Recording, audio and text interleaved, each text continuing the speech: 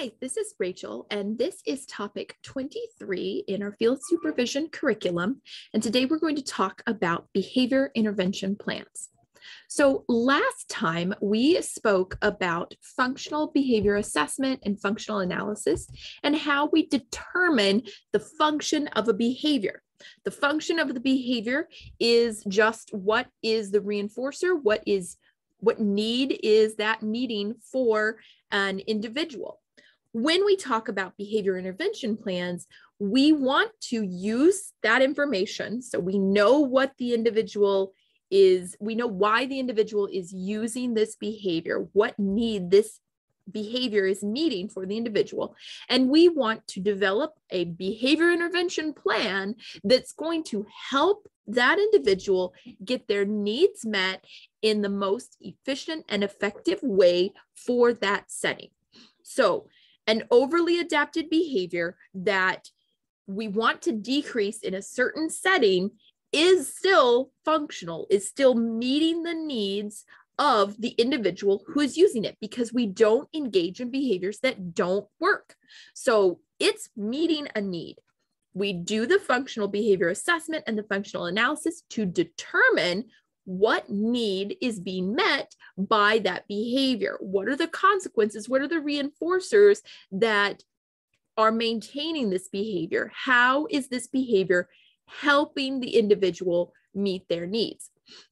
Now, for our behavior intervention plan, we want to use that information to identify now that we've identified the behavior, we want to arrange the environment, use my hands as sort of percentages, arrange the environment to meet the individual's needs so that they don't need to use the overly adapted behavior because their needs are being met, and teach the individual how to advocate for themselves getting their need met if the environment isn't supporting them. And then maybe over at the end, we might need to use extinction if the behavior, overly adapted behavior, does occur. However, in practice and in theory, but in my own practice as well, if you do all of this other work about arranging the environment and meeting the individual's needs and helping them to advocate for and get their needs met in a more efficient way, you don't have to use extinction. But we are going to talk about it, and we're going to talk about where it falls. So the first step would be non-contingent reinforcement. So this is the antecedent half, and it should be at least half of the work, right? If this is a theoretical 100%, at least 50% should be non-contingent reinforcement. So what that means is that whatever we determined that the learner is getting their need met by, whatever that need is, we provide it in the environment. We arrange the environment so that the learner already has that need met. We meet the learner's needs. That should be at least 50% of a behavior intervention, is meeting the learner's needs. Give them what they need. If they have a need, they're going to get a need met. If we meet the need, then they don't need to engage in that overly adapted behavior to get the need met, because the need is already met. By providing that in the environment, not contingent on anything the individual has to do, just providing it in the environment, that is called non-contingent reinforcement. So say, for example, an individual was engaging in a behavior to get Skittles. I could just have Skittles available all the time. They're just out. You can just have Skittles when you want Skittles. I've met the learner's need for Skittles. They don't need to engage in whatever behavior they were using to get Skittles, right? They have their needs met. Now, not every reinforcer can be provided at all times in every environment. Skittles maybe being an example, right? Maybe we need to put the Skittles away sometimes. Maybe not every environment can have Skittles, though I would argue that as adults who don't have limitations or restrictions put on us, I could buy bags of Skittles and just always have Skittles with me if I wanted to. So why couldn't other individuals, right? So really, can we not meet their needs? But let's say, okay, sometimes the environment is not going to meet the needs of the individual. That's when we need to use differential reinforcement.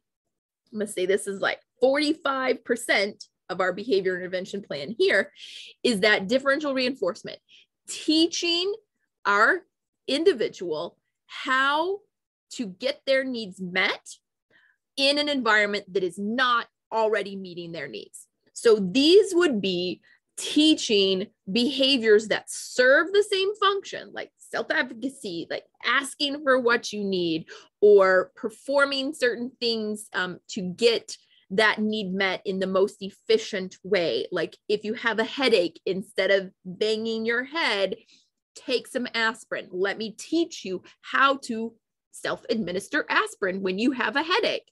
But getting, where are my hands? Getting the learner to advocate for their needs, teaching them how to get their needs met in the most efficient way. That might be by teaching them sort of what are the common rules or expectations in this setting.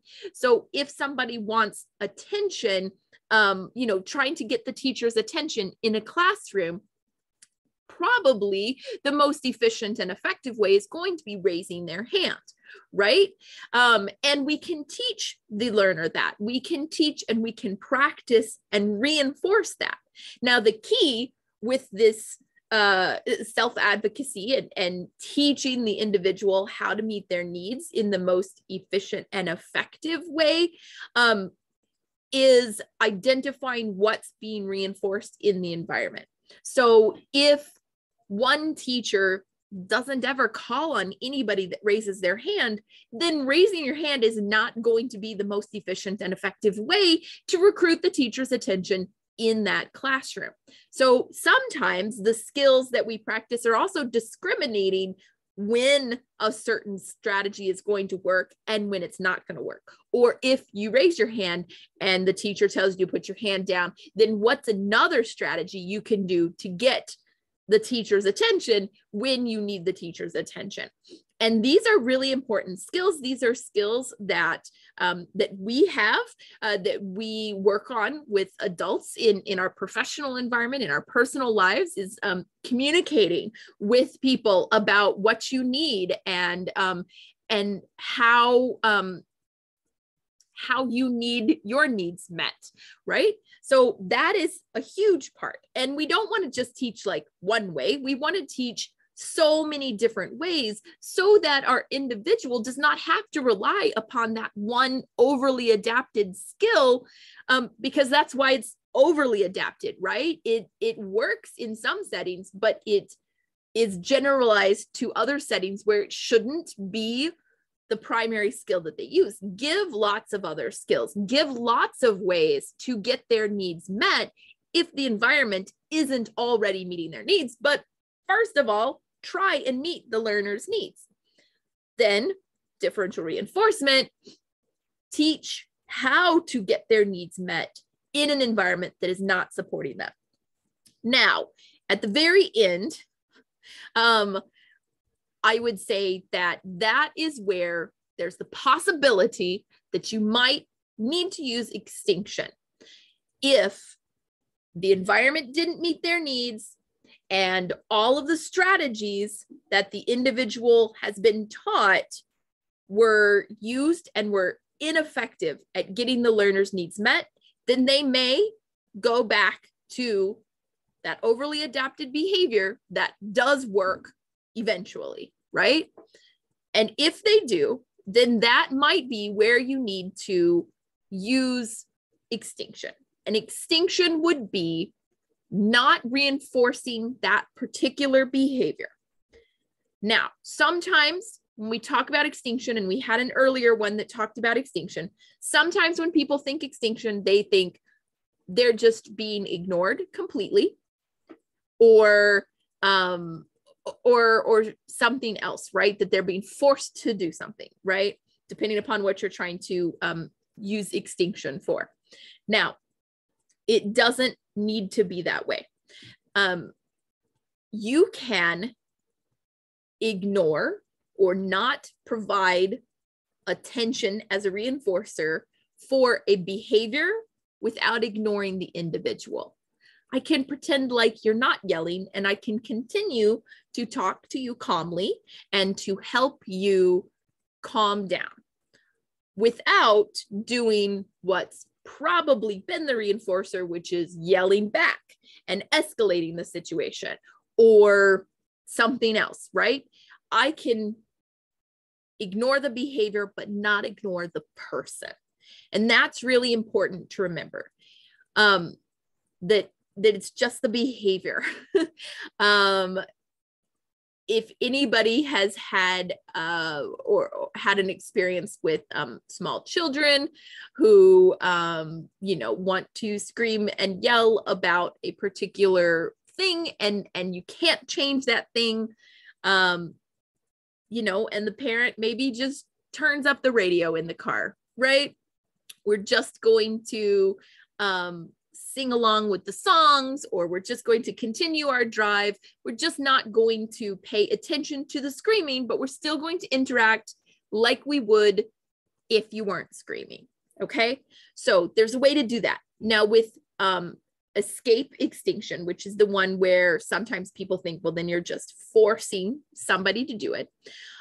There are other ways to do that as well. With escape extinction, the idea is that what you don't want to do, if you're going to do extinction, is you don't want to let someone out of that demand contingent upon the overly adapted behavior that they're using. However, what does getting out of the behavior really look like?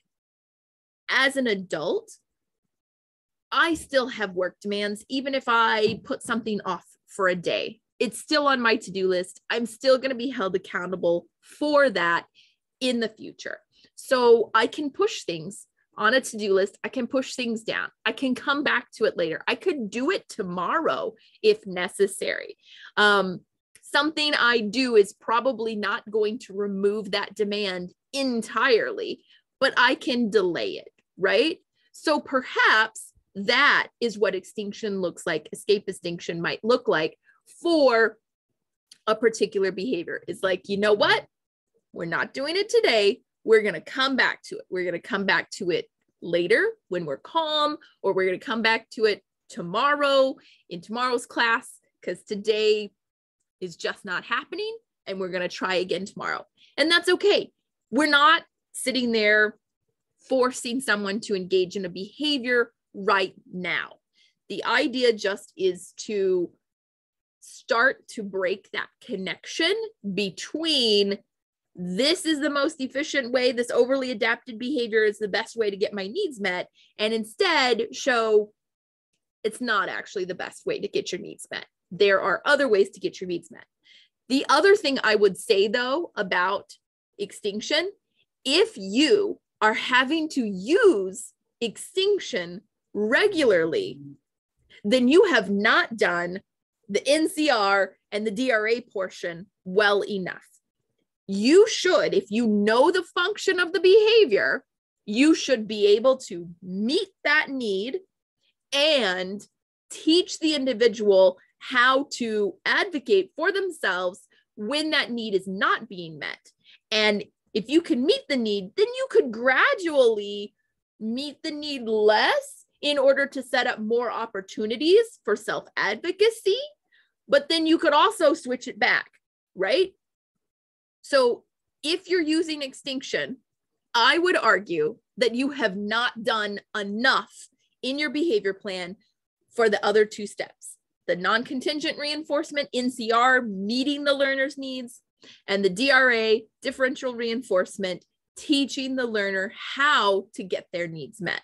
So extinction might occur sometimes, but if it does, I'm going to go back and I'm going to look at my behavior plan and I'm going to do more work, because if my learner is having to fall back on that overly adapted behavior, I haven't done a good enough job teaching and meeting their needs. So with that in mind, we're going to talk about what function-based interventions might look like for the 4 different types of reinforcers, the 4 functions of behavior. So if you remember, we've talked about the 4 functions of behavior before. Things are either social, involve another person to deliver, or automatic, the behavior itself produces the response, and either positive, we added to the environment, or negative, we removed from the environment. So you end up with social positive, social negative, automatic positive, automatic negative. Everything should fit into one of those 4 categories. So if we want to, for an example, for a function-based intervention for behavior maintained by social positive reinforcement, which means that another person has to deliver the reinforcer and the reinforcer adds something to the environment, social positive. Perhaps an example might be in CR. We are providing the type of, let's say it's attention, that the individual needs. Yeah, here we go. At a frequency more often than the rate of the overly adapted behavior. We're going to arrange the environment such that the preferred person is available to attend to the learner frequently. So if my social positive reinforcement is attention from a particular individual, then let's meet that need. Let's have that individual there. Let's have them attending to the learner more often than the learner engages in the overly adapted behavior, therefore meeting the needs so that our learner doesn't need to engage in the overly adapted behavior. The DRA, teach the individual how to efficiently and effectively recruit attention when they are not receiving enough attention. So raising their hand, approaching the person, tapping them on the shoulder, standing near them, calling their name, showing something, asking someone to watch, etc., etc. How can my learner advocate for themselves, recruit attention in the most efficient and effective way in that environment if the environment is not meeting their needs? Now, if we didn't do enough here and our learner still has to use that overly adapted behavior, then in the moment, our extinction might be that we identify what's the appropriate topography of extinction. So we could ignore the behavior, but not the learner. We might ignore the learner, but not the behavior. And that would look like if an individual is running out towards the road to get attention, right? Like, I don't know that that's why, but we're going to hypothetically, they're doing something dangerous to get attention. I can't let them run into the street because I can't let them get hurt. So I'm going to keep them safe. I'm going to maintain safety, but I'm not going to talk about it. I'm not going to, make a big deal out of it. I'm just going to maintain safety. Possibly there might be a situation where the learner and the behavior, we can just walk away. I know with my own child, sometimes they just need to express that frustration, get it out, give themselves a moment, get themselves collected. If they're in a safe spot and their behaviors are not dangerous, sure, we just step away, we ignore the behavior, give the learner space, and then we can come back to it when everybody is there.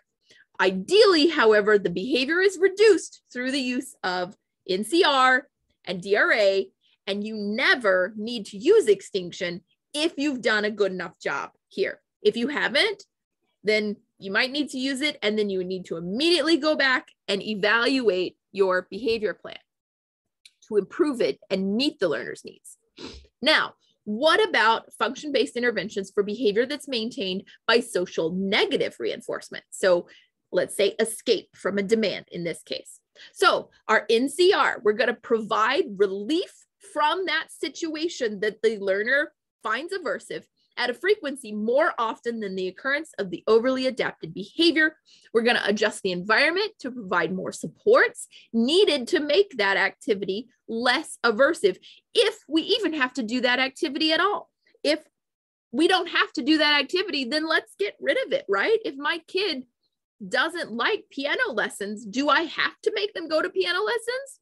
Probably not. So let's just quit piano lessons because they hate it. So great. Let's just end that battle. This is not a battle we have to fight. So let's meet the learner's needs. DRA, let's teach the individual how to appropriately seek relief when the situation becomes too much to manage. That might be taking a break. That might be putting on some headphones. That might be closing their eyes, taking a walk, asking for additional support, negotiating the amount of task that they have to complete, etc. Lots of different ways that we put off stuff that we don't want to do or negotiate out of things that we don't want to do. Teach our learners those same strategies. Now, if we didn't do enough here, it's possible we might need to use extinction. If we have to use extinction, it could look a little bit different depending upon the topography of the situation. It's possible we might follow through with some physical assistance. For example, if I have a toddler who doesn't want to sit in their car seat, but we have to drive, and I can't drive with my toddler not in the car seat, then I might buckle them up for them, right? I might wait until they're ready, right? I might just sit there and we wait until the child is ready to sit. And that is also an option. Or if it's something, if it's a task that we can put off until later, we can leave it sort of on the to-do list and come back to it later, come back to it tomorrow. Eventually, we will work on this skill. But if we got to the extinction portion, if we got to the portion where our learner is using that overly adapted behavior, then we didn't do enough up here anyway. So we already know we need to revisit our task so that we don't have to get to here again. All right. Function-based behavior interventions for automatic positive. So automatic positive reinforcement is going to be something that the individual, the behavior they are using produces the response. So it doesn't require another person. It produces the reinforcement just by engaging in that behavior. So NCR, what is that sensation, stimulation? What is that reinforcer that they want? Let's give it to them. Give them that in the environment. If they like music, let's play more music. If they're engaging, if they're singing, these might be some of those like self-stim behaviors. Whatever it is, whatever that input is that they're seeking, they're adding to their environment. Let's provide it in their environment. Let's provide it at a frequency more often than the occurrence of the overly adapted behavior. Let's arrange the environment so that the learner has lots of interesting options to choose which ones and how to engage with them. Then DRA, let's teach them how to appropriately seek out the stimulation that they need when it's not already in the environment. So this might be going and getting some fidget toys, engaging in certain body movements, drawing, writing, exercise, asking for a hug, requesting a specific activity, etc. Whatever they can do to meet those needs in their environment when the environment isn't already meeting those needs. Now, if that doesn't work, we might get to extinction. And for extinction, it would require response interruption and redirection because the behavior produces the reinforcer itself. So the only way that you would sort of break that connection between the behavior and the reinforcer is to actually stop or block the occurrence of the behavior.